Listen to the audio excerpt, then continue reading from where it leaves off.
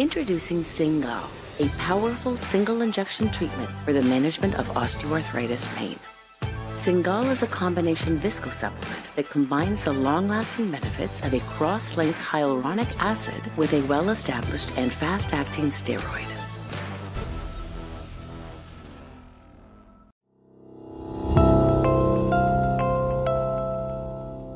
Hello, I'm Robert Deacon.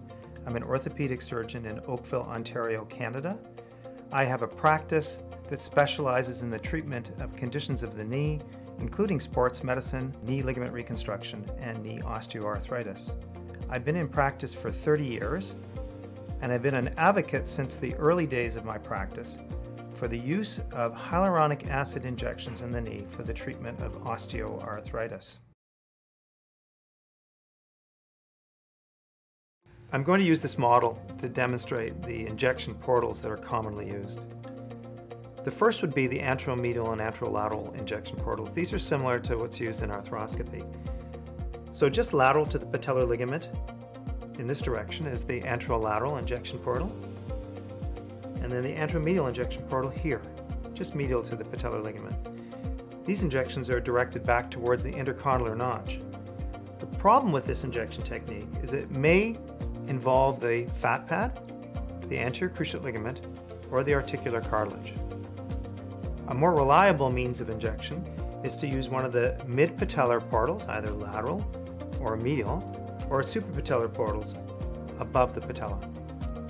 I use a modified mid-patellar portal, which has been shown by Jackson to be the most accurate.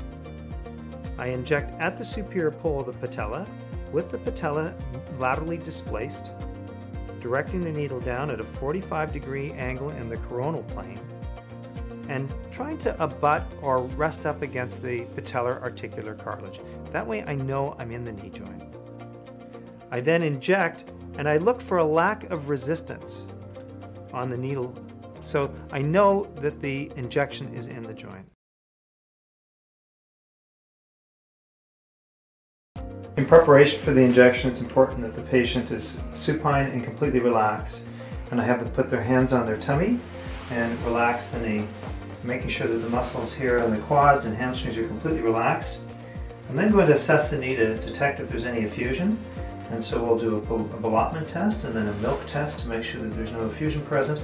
And here there's no fluid in the knee, so we can go ahead with the injection. We'll begin by prepping the area with the chlorhexidine prep stick. And we'll start in the area of the injection, which will be right here. We'll prep 10 centimeters medial, superior, inferior, and lateral to the area of the injection. Make sure you completely cover the area.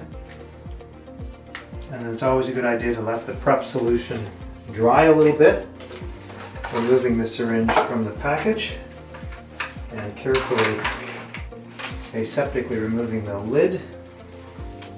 Deliver a 21 gauge needle aseptically to the syringe. Then donning a pair of sterile gloves. We next prepare the syringe, so taking the needle and the syringe and holding the luer lock, remove the cap, apply the needle. We'll laterally displace the patella. We'll identify the small sulcus formed at the supralateral border of the patella, and then take the needle and introduce in a 45-degree coronal plane, and you'll meet the patellar cartilage, feel no resistance on the plunger, and then completely deliver the Cingal. Remove the needle, a little pressure, and then apply the Band-Aid.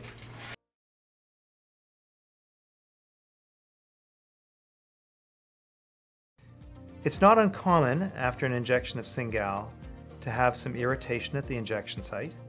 There may also be a small area of erythema and perhaps some swelling. I encourage patients to take a non-steroidal anti-inflammatory medication and apply some ice.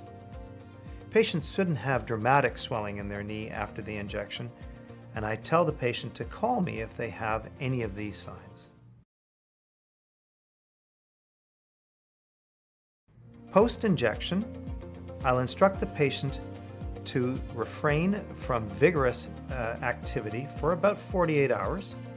Now they can do day-to-day activities, including walking. I encourage them though not to do any vigorous and strenuous physical activities such as cycling or running. I also ask them to refrain from going in a hot tub, pool, lake, or river for about 24 hours.